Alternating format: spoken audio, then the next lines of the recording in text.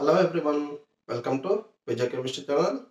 Today, oxidation number continuation, rule number 7 and 8.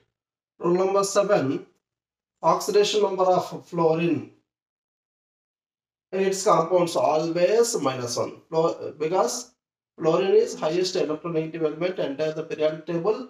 So its oxidation number always -1, no change, fluorine. Okay.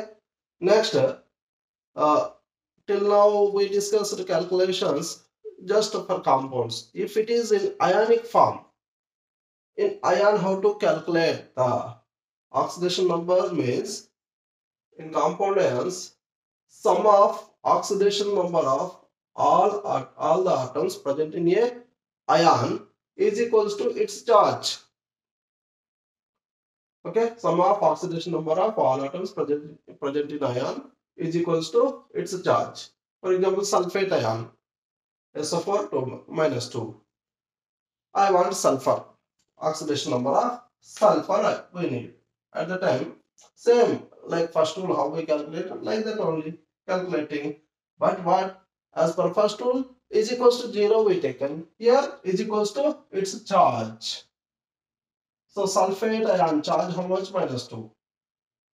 Remaining calculation same as per first rule.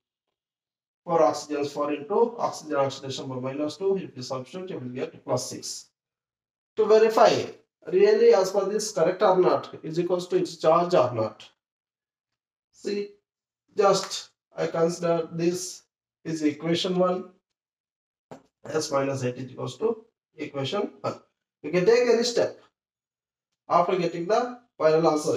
S value with sulfur value we got oxidation number +6. That +6 you substitute in equation 1, you will get same charge -2. Because what we calculated correct is equals to its charge. Sum of oxidation number of all the atoms present in ion is equals to its charge. Same for bicarbonate ion HCO3 minus. Calculate the carbon. Calculate the phosphorus in phosphate ion. Same steps to verify whatever we got the oxidation number of carbon, that when we substitute in this equation 1, we got it -1. -1 is equals to -1, its charge. It becomes equals to its charge. So sum of all the atoms which are there ion is equals to its charge. We are proving in this way. Thank you to all children.